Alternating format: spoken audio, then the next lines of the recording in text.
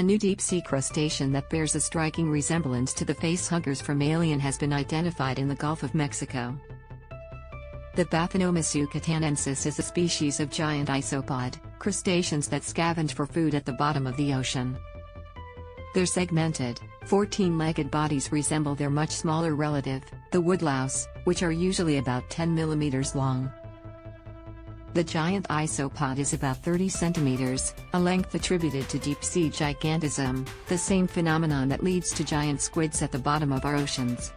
A group of Australian, Taiwanese and Japanese researchers set out to describe the new species of giant isopod and distinguish it from the bathynomus giganteus, the giant isopods found throughout the tropical western Atlantic waters. Their research was published in the Journal of Natural History on Tuesday, August 9.